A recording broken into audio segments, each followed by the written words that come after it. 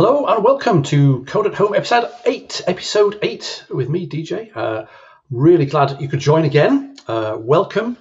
If you're joining for the first time, extra special welcome. If you're joining again from previous episodes, also an extra special welcome. Everybody gets an extra special welcome today. It's Monday afternoon here in the UK. And here in the UK, it's Easter Monday, a public holiday. But, that doesn't mean to say that, anything's different. We're still staying at home and hopefully staying safe as well. Let me I've just remembered I need to share my screen as well. What a fool. There we go. So, I'm glad you could join. So, where did we leave off on Friday and what do we want to cover today? Well, I'll tell you about that shortly. Before I do, for the parents watching, I've got a URL at the bottom of the screen here. There we go. Along there, bit.ly, Code at Home, same as usual, always the same URL. That will take you to a blog post with all sorts of information about what this is, about who I am, about the episodes, sort of the past episodes and so on, and how to get the recordings. And also it's got an email address in there that you can contact me at any time during the live streams, in between live streams. I will try and answer any question you have for me. So please don't be shy. Don't hold back on asking any questions. Okay, so this episode is episode 8, and the title of the episode is Finishing Off Sort and Introducing Objects. Now, I'm just going to move my little video with my magic button to the top of the screen. I'm going to share my screen again. Is that working there? That's what's going on here. Oh, I just need to unlock this. I'm not very well prepared today, am I? What's going on? Mind you, I suppose it is Easter Monday, so, this is real life. Select screen share. I'll select that screen. There we go. Okay, fine. Hopefully, that should be okay. So where we left off last week, last Friday, was we had pretty much understood, hopefully, what the compare function was doing for us and how we could use a specific compare function to influence the behavior of the sort function, the sort array function. Okay, and this is what we had last time. This was the Code at Home 7. So what I suggest we all do is if you go to repl.it, repl.it, @qmacro/ Code at Home 7, which was the REPL from last Friday. And then here where it says invite on my screen, you should see a button that says fork, and you can create a copy of it. So I'm going to do that as well, but I've got to go back and go into my REPLs and look at Code at Home, for example. There we go. And I'm going to do it here, right? You can do it with the big button at the top.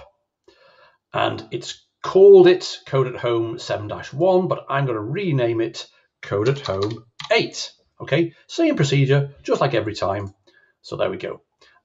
Interestingly enough, it's given me the REPL at the bottom here. So I'm going to go across to the settings, as we've done before, and choose not the stacked layout, but the side-by-side layout. So it's on the right-hand side. And then I'm going to close that little settings dialog box here, this column, by clicking that again. Okay, so we've got now a new copy of what we had last Friday. Let's just remind ourselves of what it was doing. We had a function that we defined called randoms, and that function took two parameters, n, as in how many random numbers it was to give back, and also the max parameter with a default of 10 if we didn't specify it, and that controlled how big those random numbers were, between 1 and, in the case of this default here, if we don't pass that value, 10. We don't want this one, we can remove that. So you can also remove that, const nums equals randoms. That's just to generate a list of random numbers. And the numeric, we may need that. So let's just not look at that. Let's close that up for now. Use that contract little button there, that square with the minus sign on. Just sort of, keep it out of the way. Okay. In fact, why don't we be good coders and put a little comment as to what that does? So again, when we look at it, we can sort of have an idea of or remember what it does. So I'm going to put a comment in there. Compare. If I could type. Compare function numerical order. Ascending as well, going up. So the lowest comes first. Okay, now we've got the comment. We can close that up and we sort of know what's going on. Okay, so I'm going to give you a couple of seconds to catch up there. So hopefully you've been able to fork that code at home 7, and now you've got a code at home 8, or whatever you want to call your REPL. And if you've removed that const nums equals randoms, whatever it was, 520, if you haven't removed it, that's okay. All I'm doing is removing it so we've got a little bit more space to work with. So let's run it. Okay, so now we've got this randoms function. I'm going to type the randoms function name in. And yes, we know it's a, and also if we type in numeric, it tells us also that's a function. Okay, we're fairly happy with that. If we ask the randoms function for, I don't know, 5 random numbers, and it's going to be between 1 and 10, because we're going to take the default max of 10. There we go. That's fine. Okay, so far so good. Now, we've been playing around the last couple of episodes with these nice arrays of random numbers. Okay. Prior to that, we've also had arrays of strings. So each element in the array was a string. Let's say, and you don't have to type this in, I'm just going to type it into the REPL just for illustration purposes. Get a bit of water there. If we have, for example, a string, the quick brown fox, I'll just leave it at that, dot split on a space. Remember, we're using the split string function, passing that function, split function the space character to say split every time there's a space, and that will give us an array as well. But in that array, we've not got numbers like this one. We've got strings. So the question is, is that all we can do with arrays? What would it be possible, I wonder, to have an array with different types of values with strings and numbers? Well, in JavaScript, in our language that we're using, we can. There are other languages that are a bit more restrictive and only allow you to have the same type of value in any given array. Okay, so these two arrays right now, they would be okay. But in JavaScript, the language we're using, you can have an array with all sorts of different types of values in there. You could have an array, I'm just going to make one up. Here's my name, DJ, comma, Adams, comma, and then my favorite number, 42. There we go. And we can have that as an array. So notice there, it's not all numbers, it's not all strings. We've got different types of values. Now, can we go even more interesting than that?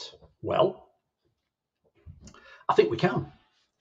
What happens if, say, for some strange reason, we wanted to generate some random numbers? Of course, we've got that randoms function, but we wanted to generate more than one list of random numbers and then do something with that list or that multiple list of lists. Now, let me say that again.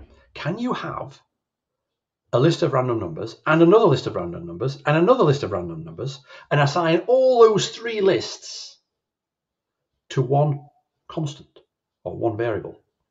And the answer is yes, because in JavaScript, like many other programming languages as well, you can have lists of numbers, lists of strings, lists of numbers or strings or any other type. And of course, an array is also a type. So you can have if you wanted to, a list of lists. So I'm going to type one out first of all, and then we'll generate one. Okay. So let's say here's the start of our list, and the first element in that list, in that array, is another list. So we open up another bracket. And why don't we say we'll have 1, 2, 3 in that list. And then I'm going to have another list. Let's say I want to have, for example, my 3 favorite numbers, 3, 42, and 99. I'm sort of making that up, but there we go. Don't worry about whether you have to put spaces in or not. It doesn't really matter. And finally, I'm going to have a list of very large numbers. That's quite big. That's quite big as well. And 9999. That's a large number. Okay, so let me just move that across so we can see it all on one line. And now, finally, there's the end of the outer list. So let's just stare at that for a second. We've got this list here, or this array. Okay, open square brackets, close square brackets. And how many elements have we got in that array? We've got 3 elements, 3 things. There's one thing. There's the first thing, there's the second thing, and there's the third thing. But each of those things, what are they? They're not strings, they're not numbers. They are themselves also lists, arrays. Let's press enter and make sure that the REPL is sort of happy with what we've, just expressed. Yeah, it's recognized it. Otherwise, it would have given us an error, okay? So we can have lists of lists. And you might see when you come across, when you're reading about this, you might see that this array is called the outer array because it's sort of outside. And these arrays are the inner arrays because they're inside. Now let's sort of see that. Let's generate one of those for ourselves so we can sort of see that more in action. Why don't we create a list of lists of random numbers? Let's say const lists, that'll do. Const lists equals, and we'll assign the empty list, we'll assign an array basically, to the lists constant. And now we can say lists.push randoms, and we'll have 5 in there first of all. So what we're doing here is we're calling the randoms function, passing 5 to the randoms function, saying give me 5 random numbers. What does the randoms function produce? It produces a list, an array. When I say the word list here, and when I say the word array, they're the same thing.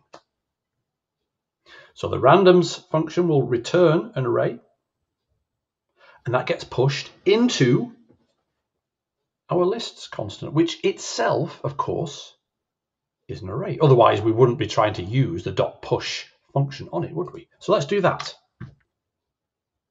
1. What could that mean? Well, if you remember one of the episodes, we saw something like that. What push returns as its result, as it were, is the number of elements in whatever it's pushed to right now. So the list was empty. We've now pushed one thing onto it, which was that list of random numbers. And so there's 1 element. If we do that again, we get 2. Now, let's have a look inside of lists. Let's just type the lists constant into the REPL to get the REPL to show us what it is. There we go. We've got an array of arrays. We've got a list of 2 lists of random numbers. It's probably not very useful, but there's a question. Is there another type of structure, of data structure in JavaScript and in other programming languages as well, that's as useful, if not more useful, than arrays? Arrays are super useful, as we've seen already. Okay, lists of things. But there's another structure type, data type, called an object. Some people call it a map. I call it a map as well sometimes. But let's use the word object for now, even though that word is a little bit generic, a little bit sort of general. But before we have a look what an object is and how it feels, I want to just take a slight digression and start looking at the problem on the Project Euler site that we're going to look at next. Okay. If you go to projecteuler.net/problem equals 22, if you just go to projecteuler.net, just like that, go into the archives and you'll see that together already we've solved problem 1, problem 2, there's a tick there, tick, and problem 4. I'm going to jump right down now to problem 22. Not because I don't like the other problems in between, but I think this is quite a nice little problem that will allow us to use our newfound skills in coding relating to, for example, lists and strings and sorting and all that sort of thing. Even char code at, if you read that really quickly, you'll think, oh yeah, okay. Let's read this problem together, and then we'll sort of put that in the back of our minds and let the other part of our brain start thinking about that in the background. Okay, and then we'll move back quickly to finish off sorting. Okay, and start looking at objects. Names, scores. This is the name of the problem. This is the title of the problem. Names, scores. Scores of names. And of course, for those sharp and wondering, of course, that could theoretically mean lots of names. Scores of 20. Score is a very old word for 20. So, and nowadays, scores of things. That means lots of things. So it could mean scores of names, but it doesn't. It means let's just add up some scores for some names. I probably confused you more than I helped you there on that little digression, but there we go. It's a Monday afternoon on a bank holiday, so, we're allowed to be a bit confused. So, using names.txt. Okay, we'll come back to that in a second. Using names.txt, a 46 kilobyte or K text file containing over 5,000 first names. Begin by sorting it into alphabetical order. Okay, we're already thinking, great. These names, these are going to be strings, and we know how, we know how to handle strings, and we know how to sort as well. And we also know that the default behavior of the sort array function is to sort things in alphabetical order. Great. Okay, so we're feeling quite comfortable, quite confident already, which is great. Then, working out the alphabetical value for each name, multiply this value by its alphabetical position in the list to obtain a name score. Goodness me, that's a long sentence. Let's go through that again. Working out the alphabetical value for each name. Well, it shows us down here, for example, when the list is sorted into alphabetical order, Colin, the name Colin, which is worth, okay, this is the alphabetical value, which is worth 3 plus 15 plus 12 plus 9 plus 14 equals 53. So the alphabetical value of Colin is 53. Do you see what it did? C is the third letter of the alphabet, so that's worth 3 points. O is the 15th letter of the alphabet, so it's worth 15 points. L, 12, I, 9, and N, 14.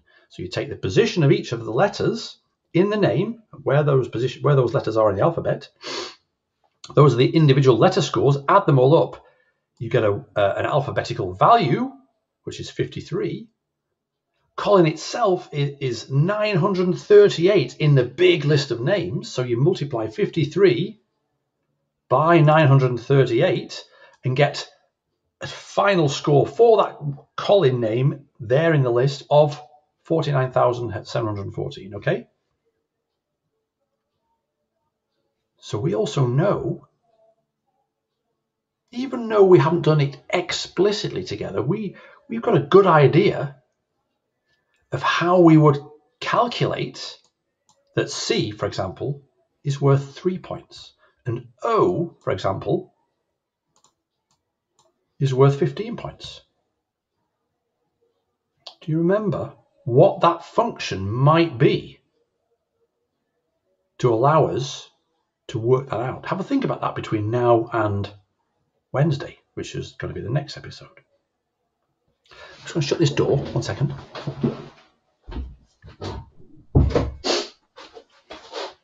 There we go. Okay. There's also some sorting involved, which is quite exciting. Now, let's go back to this thing here, using names.txt. Now, that tells me already, as a coder, that's probably a file. That's probably a file name.txt. It's a text file. And you can see the clue here. Right-click and save link target as. So right-click on here, save link as. Now, you don't have to do that right now. We can just click on this, because we're not going to be doing this problem yet. But let's have a look at the list of first names. 5,000 first names. Let's see what sort of format it is. We'll click on it. Oh my goodness me! Oh, look at that. That's crazy.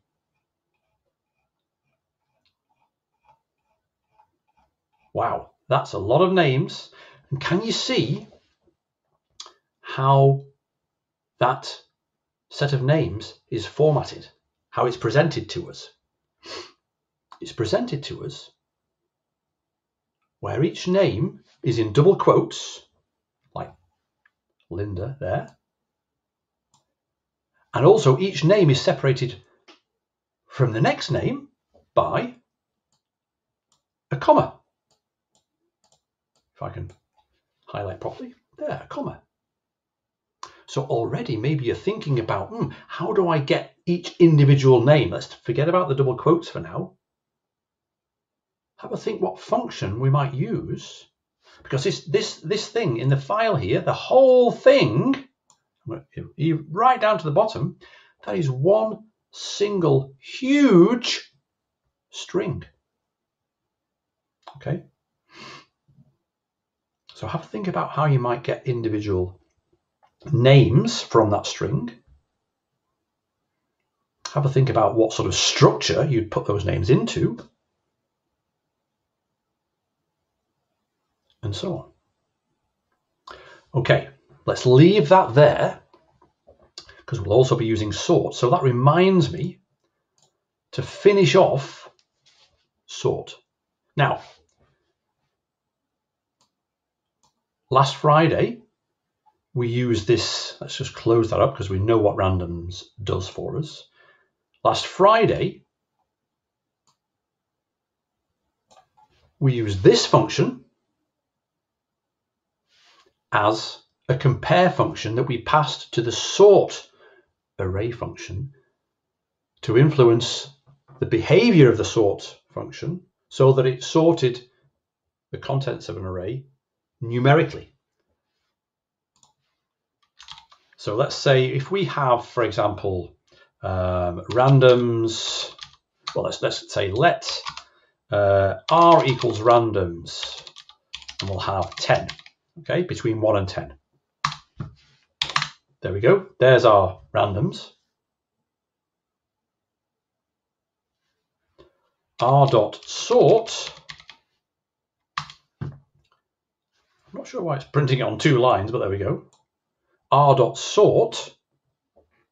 Okay, we know that that's not what we want. So if we say R dot sort and then pass it the name of this numeric function here, it will sort it for us properly. 1, 2, 3, 3, 4, 5, 6, 8, 8, 10.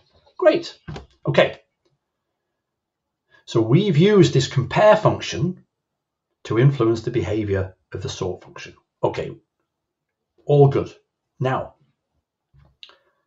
that seems a little bit of an overkill, a little bit over-designed, that we have to specify a compare function for the sort function just for this sort of scenario, this sort of context where you want to sort things numerically.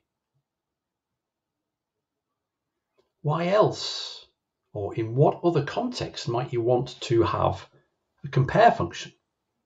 Because the numeric example is a good example, but can you think of any other examples of where you'd want to have some very specific sort behavior if the default sort behavior wasn't what you wanted? Well, that is a good time for us to start thinking about this other data structure. Okay, that's even more interesting and even more useful than all the data structures we've seen so far. So we've seen so far numbers. We've seen strings. We've seen arrays. We've also seen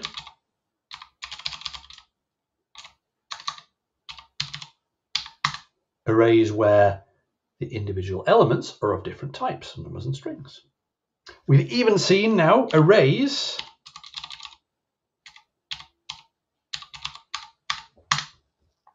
of arrays. And of course, as you can imagine,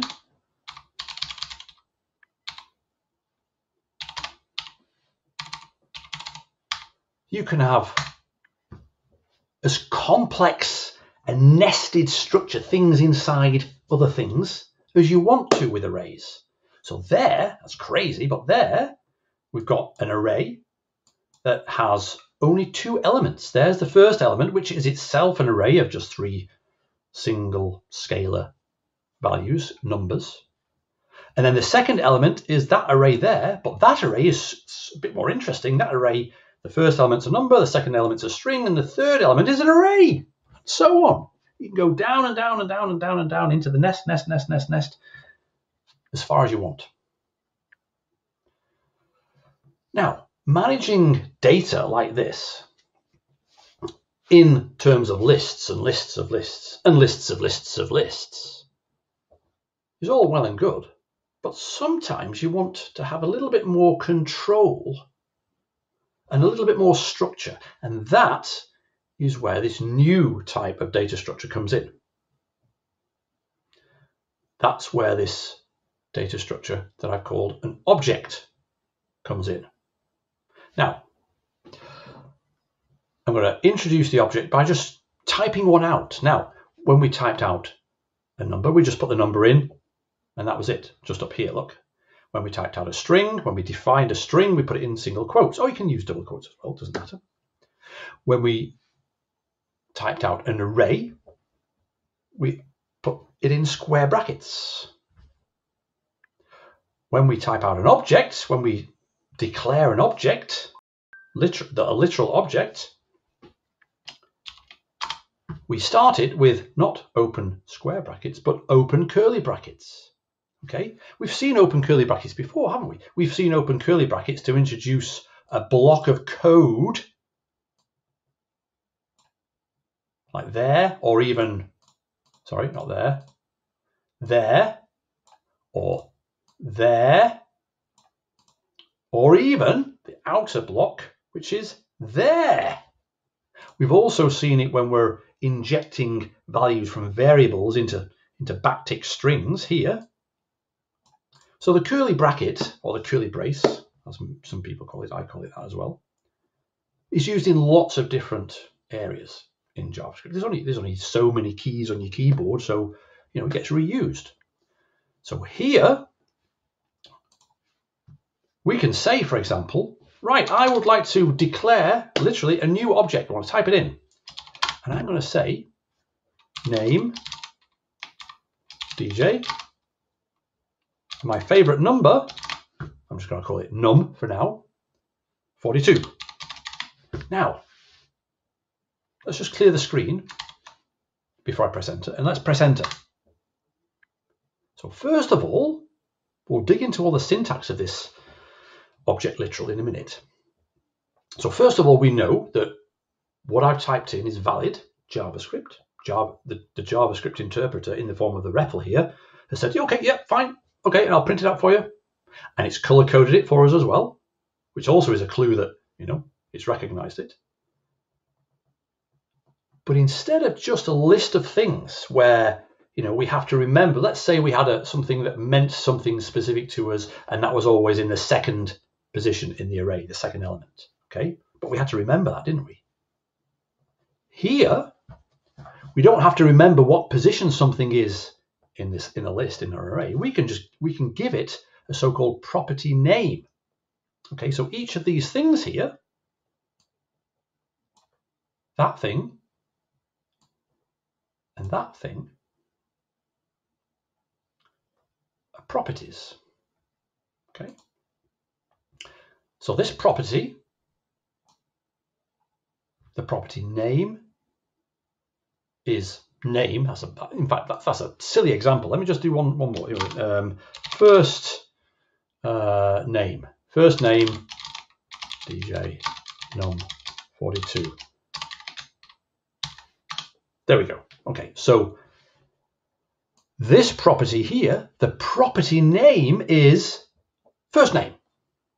And the property value, the value of that property, is the string DJ. This property, the property name, is num. And the property value is the integer, the number 42. Now, that might not seem very exciting right now, but let's say we assign something, assign one of these objects. In fact, if you want to do this as well, you might be playing along anyway. So if you go into the REPL and type in const, let's call it info. Okay, I want you to type this in as well into the REPL. Const info, like information, equals, and what are we going to assign to the info constant? Well, open curly brackets, so we're going to assign an object. First name, so the property name is first name, and note that first name is not in quotes. Okay, we can sort of tell from that it's not a string, it's a property name. And then there's a colon. You can have a space before the colon if you wanted to. But I like not to have a space before it, but to have a space after it. And then open single quotes and then put your name. I'm going to put my name and close quotes. And then a comma. And now we're going to put the second property. Num, favorite number. So the property name is num. And then a colon to sort of, join the property name with the property value that we're going to specify now, which is, well, my favorite number, 42. And then I'm going to finish off declaring that object literal by closing the curly bracket, the curly brace. So I'm going to press enter. You should press enter too, and we should get undefined because it hasn't really calculated anything for us. It said, okay, fine. But now, if you type in info, we get what we typed in, but it's nicely color coded, of course, in the REPL here. So now, how do we get to these individual properties? We've got this info object. So we've got this info constant, that the value of which is not this object. If we wanted to print out on the console what our favorite number was, how do we get to this property here? Well, it's quite easy. Info dot, you guessed it, num 42. If we wanted to get to the first name, of course, then it's going to be, I'm going to press the up arrow to get that there, info dot first name, DJ. Not only can we do that, what happens if we said info dot fruit? Is fruit a property that exists already? No. Let's see what it tells us. The value of the fruit property in this info object, which is a info constant, which is an object, is undefined. It's not defined. It's okay. That's sort of okay. In other languages, it wouldn't be okay, but we're here with JavaScript at the moment.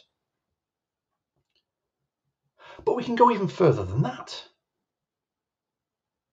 We can say info.fruit equals, and don't forget this is the single equal sign, which is the assignment operator, as in assign this value to this, not the triple equal sign, which is the equality operator. Is this equal to this? We can say, well, you can guess what I'm going to type for my fruit. Oops. Banana. What's going to happen? Banana. But what's happened in the background? What's become of our info constant? What's become of the object that's assigned to info? Let's have a look. Type in info. We've now got a third property. The property name is fruit, and the property value is banana. Great. We can do all sorts of things. Let's say we didn't want just a single favorite number. Let's say I've got 3 favorite numbers. I'm just sort of going to make them up. It doesn't really matter. Favorite numbers. But let's say I've got 3 favorite numbers. So I want to not have a single integer, a single number as the value of this num property, but I want to have an array. Just like we can have an array as a single element of an outer array, we can say info.num info.num equals 3, 42, and 99. Those are my 3 favorite numbers right now. So we're assigning this array literal here with 3 elements in it, a 3, a 42, and a 99, 3 numbers. And we're assigning that as the new value, which will replace whatever was in that num property before. Let's see what happens. Okay, it said, just like it told us banana before, it's now saying, oh yeah, 3, 42, 99, that array. Okay, fine. Let's have a look what's in info now. Are we getting there? So you can almost see now already that objects are super useful because we can give names to individual values. So it makes things more meaningful. We can even, well, not even, we can do all the expected things on these individual properties as well. So let's say, I'm going to clear the screen and just up arrow again, just to look at info again, so we can just have it at the top of the screen. Let's say I decided I've suddenly got a new 4th favorite number, and that number is 500. So I want to push that new 500 value onto the end of the array there, onto the end of this array here, which is the value of the num property. How would we do that? Well, I think you can probably guess, can't you? Info.num, if I press enter, it'll give me the actual value, but info.num is an array, so we can call the array function, push onto it, and push 500 onto the num property which is an array, of the info object. And I think by now you can work out why it tells us 4 as the result of that operation, because the new length of the array, which is assigned to the num property of the info object, is 4. There we go. Great. Now, I've got something for you to copy paste now, because we can have a little bit more of an interesting bit of data to play around with. Okay, it's not that much more interesting, but it's maybe better than this. And then we'll circle round onto the sort array function and the compare functions that we can define for that. And we can see then, hopefully, how useful it is to be able to define your own sort behavior. Okay. So now, if you go to open up a new browser tab. Okay, I've done it already here. And in fact,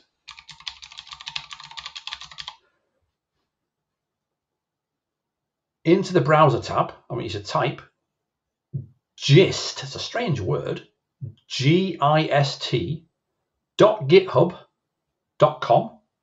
Okay, GitHub is a site where you can store and manage source code and data and all sorts of different things. So gist or gist, I think most people pronounce it gist. Like in, oh, I think I've got the gist of this. Gist.github.com. I think, yes, and then /qmacro. That's me.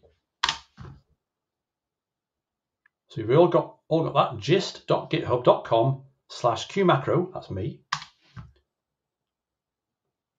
That's me. Goodness me. It's a funny picture. But anyway, the first one in the list here, qmacro episodes-a.js, click on that. And I've got 3 examples of data. There's the first one, episodes-a.js. There's the second one, episodes-b.js. And there's the third one, episodes-, you guessed it, c.js. And that's it. So first of all, ignore the B and the C and just go for A, just here, where you can see all this code here. And I want you to copy all of this, and we're going to paste it into the REPL. But the easiest way to copy it is actually to click on this raw button here. Give me it in raw. Don't try and format it nicely for me. Just give me in raw format. Click on raw. And it will just give us the code with nothing else on the page. So we can just hit Control A or Command A on an Apple computer.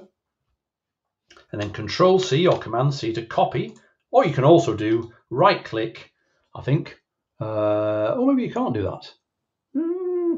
No, maybe you can't do that. So Control A or just highlight everything. Then copy, right click and copy, or just hit Control C or Command C on an Apple computer. Go back over to your REPL. Go to the bottom first of all and just paste it in. So I think, can we paste? No. And then press Control V or Command V and paste it in. Now, did you get that? So now what we should have, there's quite a lot of code in here. Let's clear this up a bit. We don't need this numeric function for now. So we'll just collapse that for now. So what we should have is at the top, our randoms function collapsed, our numeric function collapsed. And now the thing that we've just grabbed from this gist here, which is all of that. And that's what it looks like. Const episodes equals now. I guess we all recognize what these episodes are referring to. They're referring to this Code at Home series, aren't they? Okay, our Code at Home series. And can you see what type of structure we've got here? So the episodes constant, I'm just distracted by a beautiful bird over there that's trying to fly in through the window and the window's closed. What are you trying to do? Come and learn some JavaScript? No, it's gone now. So this open square brackets tells us that the episodes constant is an array, but what are the elements in that array? Each element separated by a comma here. Each element is what? Each element is an object. There's the first object. There's the second object. There's the third object, and so on. So if we now, I'm just going to move that across again, that'll wrap round nicely. And can you see each object looks the same, has the same structure. It's got the same two property names, the episode number and the episode title. So let's run that. Okay, have you all got that, by the way? Hopefully you've all got that. If we now just type in the name of that constant into the REPL, let's do that. I'll just move that across and do it again so it doesn't wrap around. We get a beautiful printout, just like we got a beautiful printout before of our simple test structure. So we've now got an array of objects, a list of objects. So can you see how whatever you're going to be coding in the future, this sort of structure could be quite useful. Now, let's say for some strange reason, I wanted that list of episodes, but I wanted it sorted. Okay. I wanted it sorted. Let's say I want it sorted, not by maybe the episode number, okay, but by the episode title. So how do we do that? Because if we say episodes.sort, you know, the behavior of the sort is sort of not really what we want, because what the sort function is doing is trying to compare, and we know this now, of course, because we know that first of all it says, well, you know, is this one bigger than this one? Now, can you tell me, is that object bigger or smaller than that object? And of course, I don't mean the length of it, right? I think the only answer to that sort of question is banana. The question doesn't make sense. How can you compare something that has a structure like that? What we really need to do, of course, is to compare values of individual properties. So in our case, what we want to do is sort by the title property. So we want these strings here being the strings that are compared alphabetically, so that when we sort that ascending by the title, what's the first one that should come out in the alphabetical order? I think it's going to be this one, figuring out sentence statistics, because F is the first letter in these first letters here, F, S, F, S, and so on. There's another F there, but that goes F, I, Z. Okay, so F, I, G comes before F, I, Z when we sort. So What we want to do is sort these episodes so that episode number 4 is the first one, because the title, Figuring Out Sentence Statistics, is alphabetically the first one, and so on. So how do we do that? Well, this is why the compare function, the ability to pass a function, a compare function, to the sort function, like we did before, this is why it's so much more important than being able to influence just, say, the type of order, whether it's numeric or alphanumeric or alpha or string or whatever you want to call it. So in the last 10 minutes, what we'll do is we'll, in fact, have a little bit more. What we'll do is we'll write a sort compare function so that it will sort this list of episode objects by the title property. Okay, so now, if we have a look at the episodes, how do we get to the episode titles? Well, of course, let's say, and we all know this, we should know this by now, shouldn't we? Let's say we want the title, we just want to print out the title of the second episode in this list. So first of all, we know that this is an array, don't we? So how do we get to this second element of the array? Remember, we can put an index number. Let's put the second, number 2 for the second element. Is that going to be the right one? No, of course not. We know that in JavaScript, in JavaScript, arrays are 0 indexed. So that means that even though that episode number, for us humans, that's episode number 1, this here is the, and this sounds a bit of a strange thing to say, but is the 0th element of the array. So if that's the 0th, that's going to be the first, isn't it? So there we go. Now, that just gives us the entire value of that array element with index 1. But we want just the value of the title property. So remember how we did that before with the dot? Now we've got the object. We can just say episodes index 1 dot, because we're already at this stage dealing with an object, so we know we can get to an object's property just by putting the property name after a dot title. There we go.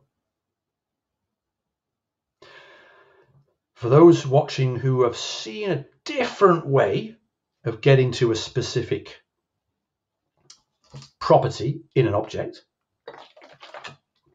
like this,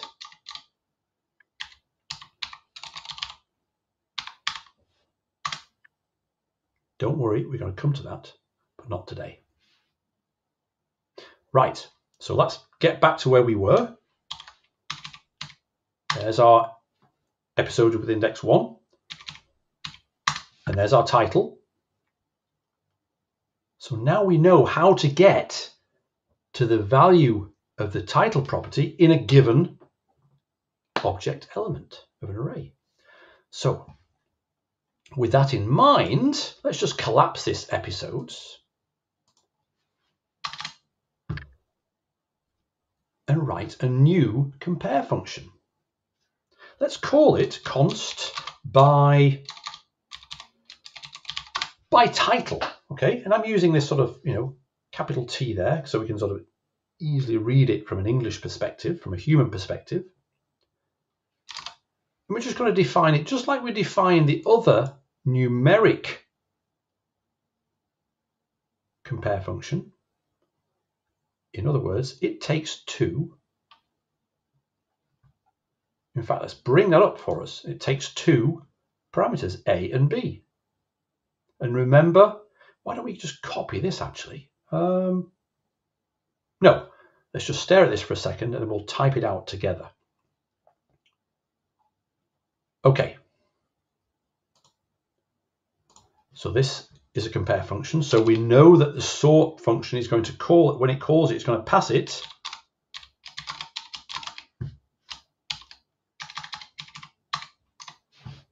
two of the elements to compare.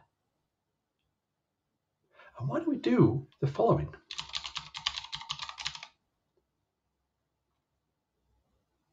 A, B.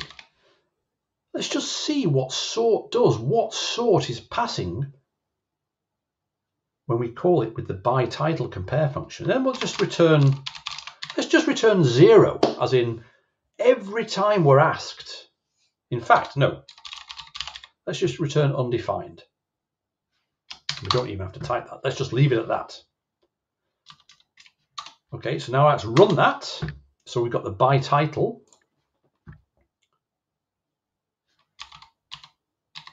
There's our episodes.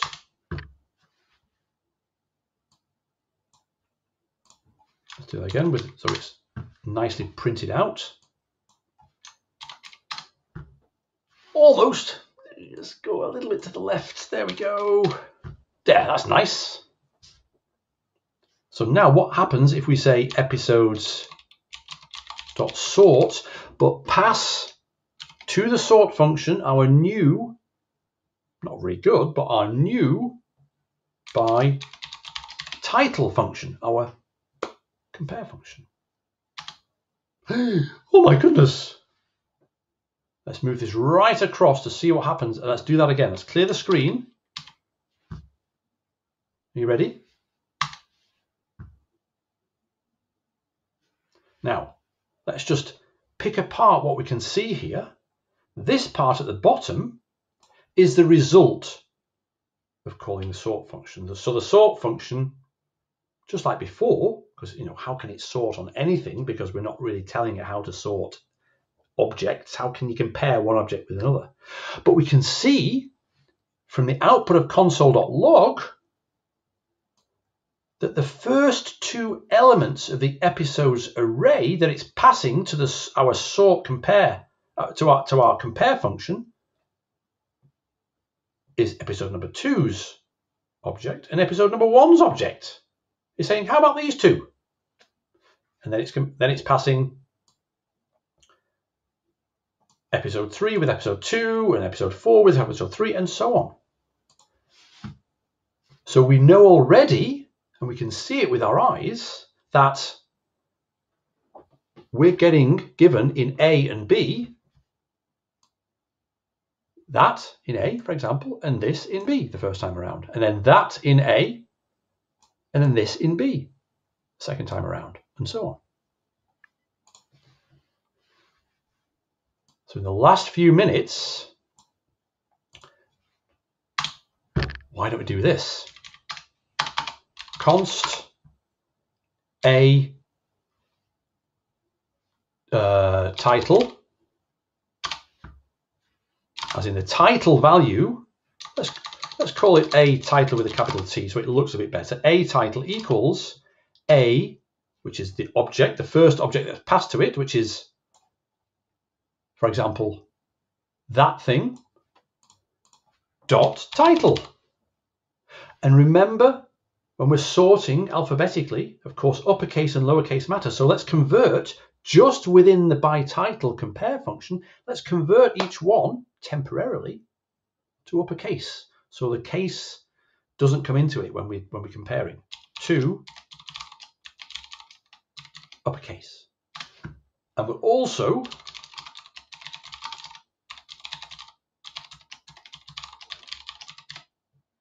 do the same with B. So now we're grabbing the title from the object passed to A and making it all uppercase. And then we're grabbing the title property of the object that's passed to in the B parameter, the second one that sort is asking us to compare the first one with. We're converting that to uppercase, and now A title, B title. Let's just log that out. I know we've got 1 minute left. We're just going to go over by a couple of minutes, that's all. Let's just run that. In fact, why don't we say down here, so we don't have to keep running that, down here, episodes dot sort by title. Okay, we're not going to get a proper sort order yet, but at least we're going to see the values of the A title and B title that we can then compare. So I'm going to move that across. In fact, I'm going to move right across and press run.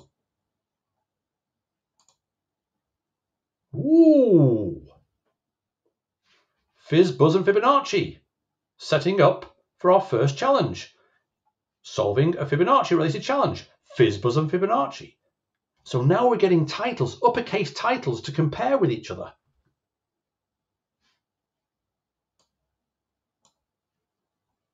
So that's more like it. Now we can do a real comparison that makes sense. We're going to do something similar to what we did last week on Friday. We're just going to write it a little bit differently because there's lots of different ways of doing this. So why not write it a little bit differently? Instead of having a result variable, let's just use return when we need to. So we say here, well, let's get rid of the console log because that's quite a little bit verbose. Let's just say if A title is less than B title. And don't forget, remember that when we're comparing strings, is apple less than banana? Yes, so that's alphabetically what we want. If A title is less than B title, return, and remember what we have to return. If A is less than B, in our mind, by our estimation, we return -1. And if that happens, then we've left that function's finished, and we go to the next one. But if it's not, then we carry on. So we'll have another if statement. If A title is greater than B title, so remember what we have to return if A is greater than B? How to tell the sort function that's calling us that the first thing it passed to us is greater than the second thing it passed to us by our estimation, which is by looking at the value of the title property. We return 1. So either it's less than or either it's greater than, but if we get down to here and it's not returned yet, then obviously they're the same. So we just return 0. Now, in fact, we don't have to have that much space. Let's try that. Are you ready? Let's run it. I think that's worked. F, G, H, I, J, K, L, M, N, O, P, Q, R, S. And the F's are sorted correctly because fig comes before fizz, and set comes before solve, and solving a comes before solving the. So we did it. Well done. So now, hopefully, we can sort of see the benefit of having the ability to influence sort behavior, because a lot of times you're not just sorting a list of numbers or a list of strings. You're sorting things that have more structure. And these things that have more structure, now hopefully you're a little bit acquainted with what they can be. A combination, any sort of combination of arrays and objects and strings and numbers. Okay. Thanks so much for joining. That's it for today. Back on Wednesday, same time, 3:30 in the UK. Monday, Wednesdays, Fridays. I'll put the link to this Code at Home REPL in the normal place, which you can get to by looking at this URL here. And until Wednesday, stay safe, stay at home, keep washing your hands. And I'm really glad you joined. Thanks so much.